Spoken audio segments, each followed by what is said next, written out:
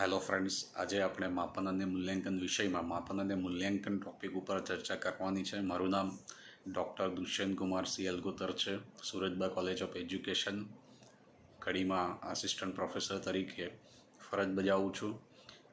તો સૌપ્રથમ માપન અને મૂલ્યાંકન છે તેને ટેટ-ટાટના પરિપ્રેક્ષણમાં વાત કરું તો ટેટ-ટાટની અંદર પણ આના ઘણા બધા પ્રશ્નો પૂછાતા હોય છે. તો આજે આપણે મિત્રો માપન અને મૂલ્યાંકન શું છે તેના વિશે વાત કરીશું. સૌપ્રથમ માપન. તો માપન શું છે મિત્રો?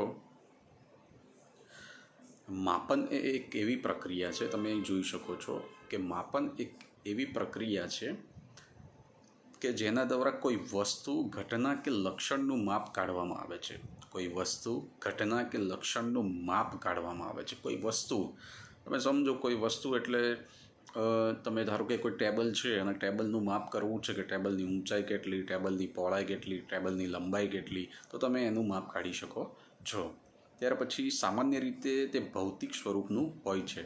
ભૌતિક સ્વરૂપની જે વસ્તુઓ છે જેને આપણે જોઈ શકીએ છીએ એના વિશે આપણે માપ કાઢવું હોય તો પણ કાઢી શકીએ છીએ. અને જે બાબતને આપણે જે અનુભવી નથી શકતા તેને પણ આપણે મતલબ કે જેને અનુભવ કરી શકીએ છીએ માત્ર ને માત્ર તેવી બાબતોનું પણ આપણે માપ કાઢવું હોય તો પણ કાઢી શકીએ છીએ. માપન જેમ કે કોઈ ટેબલનું માપ કાઢવું હોય, બરાબર, કોઈ વર્ગખંડ હોય તો વર્ગખંડનું માપ કાઢવું હોય. ત્યાર પછી મેં વાત કરી એમ કે જે માત્ર અનુભવ કરી શકે પણ જોઈ નથી શકતા તેવી વસ્તુનું પણ આપણે માપન કરવું હોય તો પણ આપણે માપન કરી શકીએ છીએ.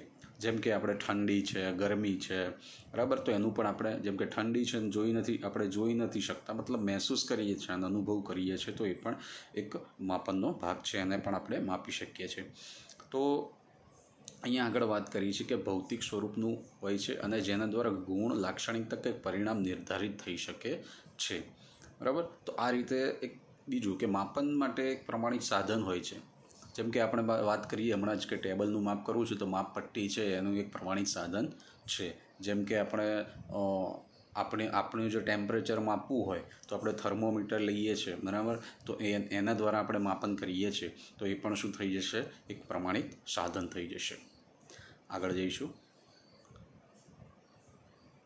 આપણે માપનની એક વ્યાખ્યા જોવાની છે. અહીંયા તમે મિત્રો જોઈ શકો છો માપન શું છે તો કે કોઈ ચોક્કસ લક્ષણ કોઈ વ્યક્તિમાં કેટલી માત્રામાં છે. અહીંયા એક કેટલી માત્રા એટલે અહીંયા સંખ્યાની વાત કરી છે કે કોઈ ચોક્કસ લક્ષણ કોઈ વ્યક્તિમાં કેટલી માત્રામાં છે તેનું સાંખ્યિક વર્ણન, સંખ્યાની વાત કરી છે મિત્રો. અહીંયા ન્યુમેરિકલ બાબતની વાત કરી છે. એટલે કોઈ ચોક્કસ લક્ષણ કોઈ વ્યક્તિમાં કેટલી માત્રામાં છે તેનું સાંખ્યિક વર્ણન કરવું હોય તો આપણે કહી શકીએ કે એના માટે માપન કરવામાં આવે છે અને આપણે માપનની પ્રક્રિયા કહી શકીએ. એ નોર્મલની એક વ્યાખ્યા છે. આપણે એક જ વસ્તુ યાદ રાખવાની કે કોઈ ચોક્કસ લક્ષણ કોઈ વ્યક્તિમાં કેટલી માત્રામાં છે તેનું સાંખ્યિક વર્ણન મેળવવા માટે કરવામાં આવતી પ્રક્રિયા એટલે શું થઈ જશે? માપન થઈ જશે. આગળ જઈએ. માપનના પ્રકારો છે મિત્રો. માપનના કેટલા પ્રકાર છે? 3 પ્રકાર છે. વાત કરીએ તો પ્રત્યક્ષ માપન એટલે આપણે વસ્તુને જોઈ શકીએ છીએ અને વસ્તુને આપણે ત્યાં માપવા જઈ રહ્યા છે કે પ્રત્યક્ષ માપન છે કે જે પણ વસ્તુનું માપન કરવાનું છે તે આપણી સમક્ષ છે અને આપણે એનું માપન કરીએ છીએ કોઈ પણ સાધન વડે, કોઈ પ્રમાણિત સાધન વડે, તો એ પ્રત્યક્ષ માપન થઈ જશે. ત્યાર પછી પરોક્ષ માપન છે કે જે પણ વસ્તુનું આપણે માપન કરવાનું છે તેને જોઈ શકતા નથી, માત્ર શું કરીએ છીએ? આપણે અનુભવ કરીએ છીએ. બીજું કે પ્રત્યક્ષ માપન એવું છે કે જેને આપણે કોઈ પણ વ્યક્તિ માપે, કોઈ પણ સમયે માપે, સવારે માપે, બપોરે માપન કરવામાં આવે કે સાંજે માપન કરવામાં આવે, તેનું માપ બદલાતું નથી. એ પ્રત્યક્ષ માપન છે. જ્યારે પરોક્ષ માપન વસ્તુ એવી છે કે એના માપમાં બદલાવ આવી શકે છે અને બીજું તેને જોઈ શકાતું નથી. જેમ કે ઠંડી, તો ઠંડી જ્યારે શિયાળાની સિઝન હોય છે તો ત્યારે ઠંડી આપણને લાગે છે, ઠંડી આપણે મહેસૂસ તો કરીએ છીએ પરંતુ ઠંડીને આપણે પકડી શકતા નથી. ઠંડીને માત્ર શું કરવાનું છે? અનુભવ કરવાનું છે. આપણે હથેળીમાં આમ મુઠ્ઠી વાળીને કહેવાનું નથી કે આની અંદર ઠંડી છે, તો એવું કહી શકતા નથી. માત્ર શું કરીએ છીએ? એનો અનુભવ કરીએ છીએ. જ્યારે પ્રત્યક્ષ માપનમાં જેમ કે ટેબલ છે તો ટેબલને તમે શું કરો છો? ઊંચું કરીને પછાડો તો પછાડી પણ શકાય છે. એટલે શું છે કે એને તમે જોઈ શકો છો, એને એને એને એને એની ઉપર બેસી શકો છો, એની પર વસ્તુ મૂકી શકો છો. ઠંડી એવી છે કે તમે એને પકડી નથી શકતા, કોઈને બતાવી નથી શકતા કે ઠંડી છે. તમે શું કરો છો, કોઈ પણ વ્યક્તિને ઠંડી લાગે છે, મહેસૂસ થાય છે, પછી એ કહે છે કે ઠંડી છે, તો એ પ્રમાણે એને જોઈ નથી શકતા, એટલે એને પરોક્ષ માપન થાય છે, કોઈ સાધન વડે પરોક્ષ માપન થાય છે. અને લાસ્ટમાં છે સાપેક્ષ માપન. સાપેક્ષ માપન એવું છે કે કોઈ વ્યક્તિના, ખાસ કરીને કોઈ વ્યક્તિના લક્ષણો હોય, એનું વ્યક્તિત્વ માપવું હોય, એની બુદ્ધિ માપવી હોય, બરાબર છે, એની કોઈ સાયકોલોજીકલ એસ્પેક્ટ, એની કોઈ બાબત માપવી હોય, તો અહીંયા ખાસ કરીને મનોવૈજ્ઞાનિક કસોટીઓ દ્વારા સાપેક્ષ માપન કરવામાં આવતું હોય છે. અને સાપેક્ષ માપન દ્વારા તુલના બહુ સારી રીતે કરી શકાય છે કે આની સાપેક્ષમાં આ વસ્તુ બેટર છે, આની સાપેક્ષમાં આ બેટર છે. આપણે એની તુલના એને કરવી હોય જો વ્યવસ્થિત રીતે, તો સાપેક્ષ માપન દ્વારા કરવામાં આવે છે. તો આપણે માપનના આ 3 પ્રકારો છે, એને આપણે થોડા વિગતવાર સમજવાનો પ્રયત્ન કરીશું. સૌથી પહેલો પ્રકાર છે પ્રત્યક્ષ માપન. જો મિત્રો, પ્રત્યક્ષ માપન શું છે? મિત્રો, પ્રત્યક્ષ માપન એટલે અહીંયા વાત કરીએ એમ મેં હમણાં જ ચર્ચા તો કરી છે, પણ આપણે અહીંયા જોઈએ કે કોઈ પણ વ્યક્તિ દ્વારા કોઈ પણ સમયે, જો કોઈ પણ વ્યક્તિ, જેમ કે કોઈ ટેબલનું માપન કરવાનું છે, તો મારા દ્વારા સવારે થઈ ગયું છે માપન, બરાબર છે, તો મારા દ્વારા સવારે માપ થઈ ગયું છે ને એનું એક ચોક્કસ માપ પડે છે. ત્યાર પછી બપોરે કોઈ બીજી વ્યક્તિ જો એ ટેબલનું માપન કરશે તો ટેબલ નાનું કે મોટું થઈ જવાનું નથી, એ તો સેમ જ રહેવાનું છે. ત્યાર પછી અહીંયા તમે જુઓ કે કોઈ પણ સમયે, જેમ કે હું ટેબલનું માપન સવારે કરું અને હું જ પાછો ટેબલનું માપન બપોરે કરું, સાંજે કરું, એ ટેબલ એનું એ જ રહેવાનું છે. અને કોઈ પણ સ્થળે, જેમ કે અમદાવાદમાં ટેબલ પડ્યું છે અને અમદાવાદમાં ટેબલનું માપન કરવામાં આવે અને એને રાજસ્થાન લઈ જવામાં આવે અને પછી ત્યાં જઈને માપન કરવામાં આવે, તો કંઈ એને અમદાવાદમાં માપ્યું અને રાજસ્થાનમાં માપ્યું, તો માપમાં કોઈ ફરક પડવાનો નથી. એટલે અહીંયા વાત કરીએ એમ કે કોઈ બાબતનું માપન કરવામાં આવે એમાં કોઈ ફરક પડતો નથી અને તેનું માપ કેવું રહે છે? ચોક્કસ, એક જ સરખું રહે છે, બરાબર છે, સમાન રહે છે. તો એ શું થશે? પ્રત્યક્ષ માપન થશે, બરાબર. ત્યાર પછી શું છે? અહીંયા ચોક્કસ સાધનોનો ઉપયોગ થાય. માપન કરવું હોય તો એનું શું થાય? ચોક્કસ સાધનનો ઉપયોગ થાય છે.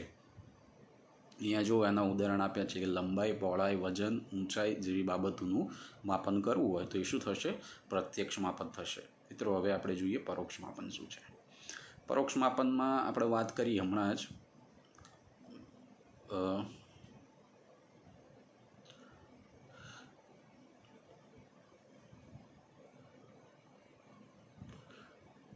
ઓકે, તો પરોક્ષ માપનમાં આપણે વાત કરીએ એમ કે પરોક્ષ માપન શું છે? તો પરોક્ષ માપન એટલે કોઈ વસ્તુને પ્રત્યક્ષ રીતે જોઈ શકાતી નથી. આપણે હમણાં જ વાત કરીએ એમ, અહીંયા તમે જુઓ, જેમ કે અહીંયા લખ્યું છે ઠંડી, ગરમી, તો ઠંડીને મહેસૂસ કરવામાં આવે છે, ગરમીને મહેસૂસ કરવામાં આવે છે. હવે જુઓ તો ઉનાળાનો સમય છે તો આપણને થોડી ગરમી જે છે એ મહેસૂસ થાય છે, બરાબર, તો આપણે પંખો કરવો પડે છે ને. તો એ ઠંડી અને ગરમી શું છે? મહેસૂસ કરવામાં આવે છે, આપણે અનુભવ કરીએ છીએ, એને જોઈ શકાતી નથી, એને હાથમાં લઈને માપન કરવાનું નથી, એનું માપન પ્રત્યક્ષ થતું નથી, પરોક્ષ રીતે માપન થાય છે. તો એની વાત છે, બરાબર છે. તો એ જેમ કે અહીંયા ઠંડી અને ગરમી શું છે? જોઈ શકતા નથી, શું કરી શકાય છે? અનુભવ, એટલે કે એને મહેસૂસ કરી શકાય છે, એની વાત છે, બરાબર. આવા પ્રકારનું માપ બદલાઈ શકે છે. તમે જુઓ કે સવારે તમે વહેલા ઉઠો છો તો ત્યારે તમે થોડી ઠંડકનું પ્રમાણ હોય છે, તો ત્યારે તમે માપન કરો છો તો એ ઠંડી વધારે બતાવશે, પણ તમે બપોરે માપો છો તો બપોરે માપન કરશો તો ઠંડી જે છે એ ઓછી થઈ જશે. તો શું થાય? એનું માપ છે એ બદલાતું રહે, એટલે એની વાત છે. ત્યાર પછી આગળ જઈએ, સાપેક્ષ માપન શું છે? જુઓ, સાપેક્ષ માપન છે એ ભૌતિક માપને લગતું નથી. સામાન્ય રીતે મનોવૈજ્ઞાનિક અને શૈક્ષણિક સિદ્ધિનું જો માપન કરવામાં આવે તો એ સાપેક્ષ માપન થાય. હમણાં જ મેં વાત કરી હતી જેમ કે બુદ્ધિ છે, અહીંયા તમે જુઓ બુદ્ધિ છે, બરાબર, રસ છે, વલણ છે, અભિયોગ્યતા છે, વ્યક્તિત્વ છે, જેવી મનોવૈજ્ઞાનિક અને શૈક્ષણિક બાબતોનું માપન કરવું હોય તો આપણે એને સાપેક્ષ માપન કર્યું છે તેવું કહી શકાય છે. એટલે આ પ્રમાણે આ શું છે? સાપેક્ષ માપન. એટલે મિત્રો, માપન છે એ માપન એટલે કોઈ વ્યક્તિમાં કોઈ ચોક્કસ પ્રકારનું લક્ષણ કેટલી માત્રામાં છે તેનું સંખ્યાત્મક વર્ણન કરવામાં આવે છે. બીજું, માપનના 3 પ્રકાર છે: પ્રત્યક્ષ માપન, પરોક્ષ માપન અને સાપેક્ષ માપન છે. પ્રત્યક્ષ માપન એટલે આપણે જે પણ વસ્તુનું માપન કરવાનું છે તેને જોઈ શકીએ છીએ અને આપણે પ્રત્યક્ષ સ્વરૂપે એનું માપન કરી શકીએ છીએ. પરોક્ષ માપન એટલે આપણે જે પણ બાબતનું માપન કરવાનું છે તેને જોઈ શકતા નથી, માત્ર એનો અનુભવ કરીએ છીએ અને મહેસૂસ કરીએ છીએ અને એનું માપ શું થતું હોય છે, બદલાતું રહે છે, જેમ કે ઠંડી અને ગરમી, એની વાત કરીએ આપણે. અને ત્યાર પછી સાપેક્ષ માપનની વાત કરી કે જેમાં ખાસ કરીને મનોવૈજ્ઞાનિક પાસાઓ અને શૈક્ષણિક સિદ્ધિ જેવું જે બાબતો છે એનું માપન કરવું હોય તો કરી શકાય, જેમ કે બુદ્ધિ, રસ, વલણ, અભિયોગ્યતા, વ્યક્તિત્વ જેવી બાબતોનું માપન કરી શકાય છે. તો આ પ્રમાણે 3 પ્રકારો એ માપનના છે. ત્યાર પછી આગળ જઈએ, માપનની સંકલ્પના સમજી લઈએ. શું કહેવા માગે છે માપન? તમે જો અહીંયા માપન એ સંખ્યાત્મક પ્રક્રિયા છે. હમણાં જ વાત કરી, માપન શું છે? સંખ્યાત્મક પ્રક્રિયા છે. માપન સંખ્યા દર્શાવે છે, ચોક્કસ સંખ્યા દર્શાવે છે માપન. તો માપન છે ચોક્કસ શું કરે છે? સંખ્યા બતાવે છે. ત્યાર પછી અહીંયા તમે જો માપન એ પ્રમાણમાં શું છે? સીધી સાદી માપવાની પ્રક્રિયા છે. માપન શું છે? સીધી સાદી, એકદમ સીધી સાદી. માપ પટ્ટી લો અને ટેબલ ઉપર મૂકો અને તમે એનું માપન કરી શકો છો અને ચોક્કસ એક સંખ્યા મળે છે. એની ઉપર કંઈ આંકડાની કોઈ રમત રમવાની નથી એની ઉપર, બરાબર છે? એકદમ સીધી સાદી માપવાની પ્રક્રિયા છે. તમે થર્મોમીટર મૂકો, તમને તરત એક ચોક્કસ પ્રકારનું માપ મળી જશે. એમાં કોઈ એનાલિસિસ કે એવું કશું હોતું નથી. એક ચોક્કસ તમને સંખ્યા મળે છે. એ શું છે? માપન બને છે. ત્યાર પછી આગળ તમે જો લેખિત, મોટે ભાગે શું કહે છે? લેખિત કસોટીઓના આધારે હાથ ધરવામાં આવે છે માપન. લેખિત પરીક્ષાઓનો ઉપયોગ થાય છે ને એના આધારે, જેમ કે શૈક્ષણિક સિદ્ધિ માપવી હોય તો તમે શું કરો છો? લેખિત પરીક્ષા લો છો. તમે એક પ્રશ્નપત્ર બનાવો છો. પ્રશ્નપત્ર ઉપર વિદ્યાર્થી શું કરે છે? જવાબ મૂકે છે અને એને તમે ચકાસીને તમે કહો છો કે વિદ્યાર્થી ગણિત વિષયમાં આટલા માર્ક્સ લાવ્યો છે, વિજ્ઞાન વિષયમાં આટલા માર્ક્સ છે. ચોક્કસ તમે આંકડો, એક સંખ્યા બતાવો છો, તો એ શું છે? માપન છે. ત્યાર પછી અહીંયા જુઓ, પરિણામો શું છે એના? ચોક્કસ પરિણામો હોય. તમે માપ પટ્ટી મૂકો એટલે ચોક્કસ જ આવે, બરાબર? 140, 150, 150, 200, 300 ચોક્કસ માપ ચોક્કસ આવે એની અંદર, ખ્યાલ આવે છે? એટલે તમે જો ગાડીમાં સ્પીડોમીટર મૂકેલું છે તો તમે ગાડી ચલાવો છો ત્યારે એક ચોક્કસ માપ આવે છે કે આટલી ઝડપ, આટલી ઝડપ, આટલી ઝડપ. તો એ પ્રમાણે માપન પરિણામો શું હોય છે? એના ચોક્કસ હોય છે. એ પરિણામો એકદમ પરફેક્શન હોય છે. એની અંદર બધા જ પાસાઓનું અહીંયા શું થાય છે? માપન થાય છે. વિદ્યાર્થીના દરેક પ્રકારના પાસાઓનું માપન અહીંયા કરવામાં આવે છે આ પ્રક્રિયાની અંદર. તો આ પ્રમાણે શું છે? આ માપનની સંકલ્પના છે. સંખ્યાત્મક પ્રક્રિયા, સીધી સાદી માપવાની પ્રક્રિયા છે. લેખિત કસોટીઓને આધારે હાથ ધરવામાં આવે છે. પરિણામો ચોક્કસ હોય છે. વિદ્યાર્થીઓના વિકાસના સર્વ પાસાઓનું માપન કરવું શક્ય બનતું હોય છે. હવે આપણે જોઈશું માપનના હેતુઓ.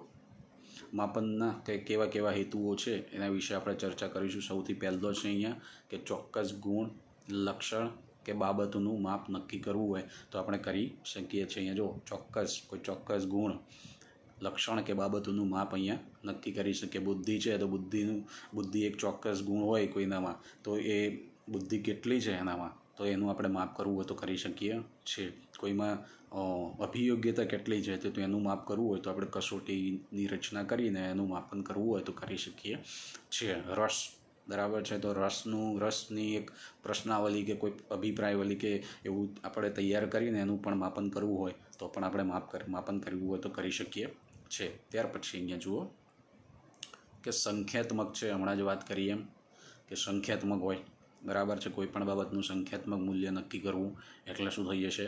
માપન થઈ જશે. થોડા ઝડપી આગળ જઈએ. જરૂરી બાબતોની નોંધ, બરાબર છે? જરૂરી બાબતોની નોંધ મેળવવી હોય તો આપણે મેળવી શકીએ છીએ. જો માપન કરવામાં આવે તો ઘણી બધી બાબતોની નોંધ, ઘણી બધી બાબતોનું આપણે માપન કરતા હોય છે ને એના દ્વારા આપણે કોઈ સર્વે ઉપર પણ જઈ શકીએ છીએ. કોઈ પણ બાબતનું એની અંદર એક ચોક્કસ પુરાવો પણ આપણે રજૂ કરવો હોય તો પણ આપણે કરી શકીએ છીએ. ત્યાર પછી અહીંયા જો મૂલ્યાંકન માટે આધાર પૂરો પાડે. માપન હશે તો તમે મૂલ્યાંકન કરવું હશે તો થઈ શકશે, કોઈ ચોક્કસ નિર્ણય લેવો હશે તો લઈ શકશો, માપન કરેલું હશે તો, બરાબર.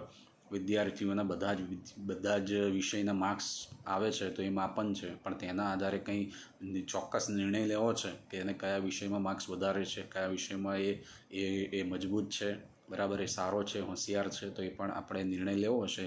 મતલબ મૂલ્યાંકન માટે શું કરે છે? એક આધાર પૂરો પાડે છે. કોણ? માપન.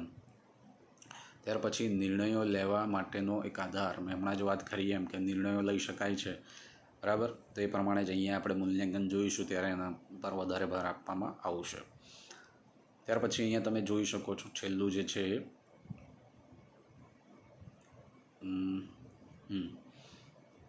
જુઓ, તો અહીંયા તમે જુઓ કોઈ પણ વસ્તુ અહીંયા આપણે આવેલા કે કોઈ પણ ગુણ, લક્ષણ કે વસ્તુને સંખ્યાત્મક સ્વરૂપ પ્રદાન કરી શકાય છે. બુદ્ધિ છે, આપણે કોઈ વ્યક્તિમાં જોઈએ કે વ્યક્તિ સોલ્વ કરે છે પ્રશ્ન, તો એ બુદ્ધિ કદાચ એની હશે, પણ આપણે શું કરીએ છીએ? ચોક્કસ પ્રશ્નો ક્રિએટ કરીએ છીએ અને એના આધારે જો એનું કસોટી લેવામાં આવે ને પછી એના ઉપરથી તમે કહી શકો કે આટલો આંકડો છે, એનો બુદ્ધિઆંક આ છે, બરાબર, 140 છે, પ્રતિભાશાળી છે, 70 છે, બરાબર, તો મંદ ગતિ છે, શું છે એનું, એ બધી જ વસ્તુ એની ખબર પડશે. તો એના આધારે આપણે કહી શકાય. બીજી વસ્તુ અહીંયા કીધી છે, કોઈ પણ વસ્તુની માત્રા નક્કી કરવી, જેમ કે અહીંયા બુદ્ધિ એમ, બરાબર, એની જ વાત કરી છે. માત્રા નક્કી કરી શકાય, બુદ્ધિ છે પણ બુદ્ધિનો આંક કેટલો છે, બરાબર, એ માપન દ્વારા નક્કી કરવું હોય તો આપણે કરી શકીએ છીએ. પછી હેતુઓની સિદ્ધિ, શિક્ષણના હેતુઓની સિદ્ધિ જાણવી હોય તો જાણી શકાય ને, કસોટી દ્વારા એના ઉપર જે પણ આંક આવે, બરાબર, જે પણ મૂલ્ય આવે એનું, જે પણ સંખ્યા આવે તો એના માર્ક્સ કહેવાય ને, એના પ્રાપ્તાંક. એના આધારે આપણે હેતુઓની સિદ્ધિ પણ જાણવી હોય તો જાણી શકાય છે. બીજી અહીંયા એક વાત એવી કરી છે કે શિક્ષણના પ્રશ્નપત્રમાં જરૂરી સુધારા લાવવા છે કે નહીં, તો લાવી શકાય છે ને. આપણે પ્રશ્નપત્ર તૈયાર કરીએ અને પ્રશ્નપત્ર ઉપરથી એનું તારવણી મૂલ્ય, સરળતા મૂલ્ય, બરાબર, કઠિનતા મૂલ્ય અને આ બધી જો માપન કરવામાં આવે અને એના આધારે જો એક આપણને ચોક્કસ આંકડો મળે તો એના ઉપરથી આપણે કોઈ સુધારો કરવો હોય તો કરી શકીએ છીએ. તો એ બધી બાબતો છે. તો આ આપણે જોયા એના હેતુઓ જોયા, તેના પહેલાં આપણે જોયું માપનની સંકલ્પના જોઈ, બરાબર છે. ત્યાર પછી એની પહેલાં જોઈએ આપણે એના પ્રકારો. તો મિત્રો આ પ્રમાણે માપન કામ કરે છે. તો મિત્રો હવે પછીનો જે પણ આપણો સેશન હશે તેની અંદર આપણે જોઈશું મૂલ્યાંકનનો અર્થ, મૂલ્યાંકન ત્રિકોણ, બેન્જામિન બ્લૂમનો મૂલ્યાંકન ત્રિકોણ, મૂલ્યાંકનની સંકલ્પના, મૂલ્યાંકનના હેતુઓ, મૂલ્યાંકનની લાક્ષણિકતાઓ, મૂલ્યાંકનના ફાયદાઓ શું છે અને મૂલ્યાંકન અને માપન વચ્ચે શું સંબંધ રહેલો છે તેના વિશે અભ્યાસ કરીશું. આભાર. Thank you.